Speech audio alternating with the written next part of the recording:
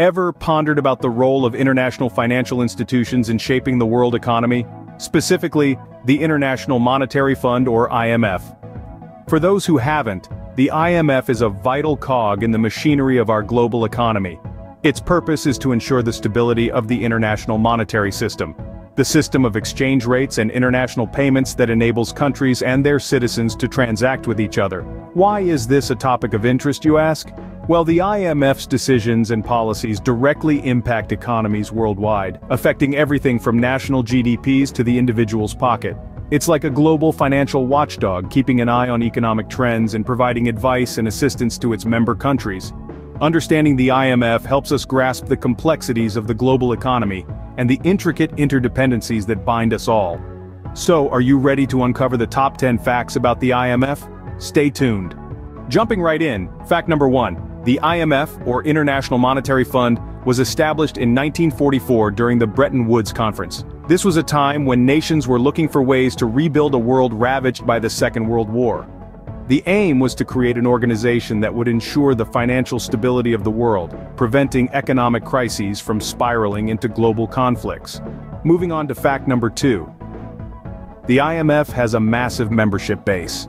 As of today, it boasts 190 member countries. That's virtually the entire globe, barring a few exceptions. It's a testament to the universal recognition of the IMF's role in steering the world economy. And finally, fact number 3. The IMF's primary purpose is to maintain global financial stability.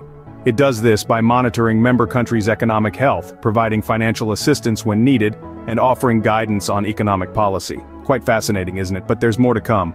Fact number 4. The IMF's resources are provided by its member countries, primarily through payment of quotas. Each of the IMF's 190 member nations contributes funds in proportion to their economic size. This quota system is key to the IMF's function, as it forms the backbone of its financial resources. On to fact number 5, let's talk about special drawing rights, or SDRs. These are international reserve assets that the IMF created in 1969 to supplement member countries' official reserves. This essentially means the IMF can provide countries with money in times of need without the need for a physical exchange of currencies. Lastly, for fact number 6, we delve into the IMF's governance structure. It's designed to ensure broad representation of member countries. The IMF is run by its member countries through a complex structure involving a board of governors, an executive board, and the managing director. Still with us? Let's move on to the next set of facts. Fact number 7. The IMF provides financial assistance to countries to help them address balance of payments problems. When a country is unable to pay for essential imports or service its debt, the IMF steps in as a lender of last resort. It's a global safety net of sorts. Moving on to fact number 8.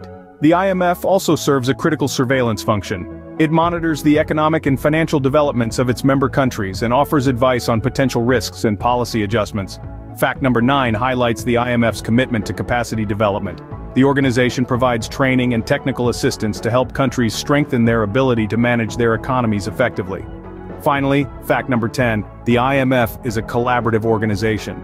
It is made up of 190 member countries, all working together to foster global monetary cooperation and secure financial stability.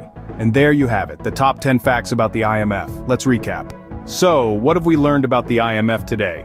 We've unpacked quite a bit. We've discovered that the International Monetary Fund, or IMF, isn't a bank but an organization of 190 member countries, working together to foster global monetary cooperation, that it was birthed from the ruins of World War II, with the Bretton Woods Agreement serving as its cradle.